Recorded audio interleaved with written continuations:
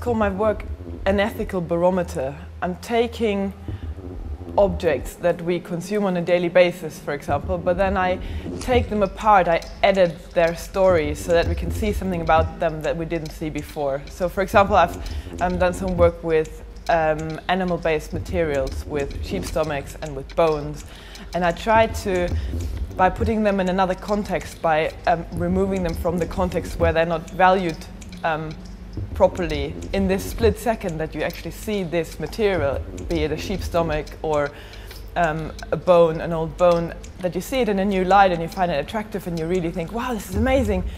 You create a value that you wouldn't be able to create if you saw it in the old context, because society would prevent you from seeing it in this way.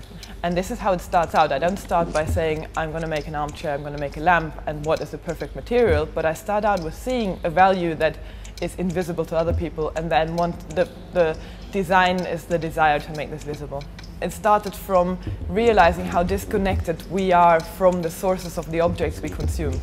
And I wanted to make a project that reconnects us with this source, that builds a bridge between the material source of an object and the object itself.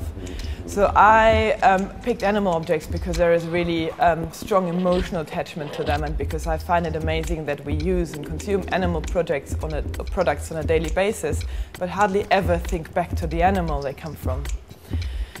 So I actually went to a taxidermist to learn from him how to preserve skins, how to flesh them, what the process is, because I felt if I speak about this, I have to actually go back to the death of the animal to actually be able to make any judgment. He gave me the chemicals to preserve the skins. That whole process started with being amazed by the materiality of something and thinking, what do I have to do as a designer to make this visible to other people, how beautiful this is.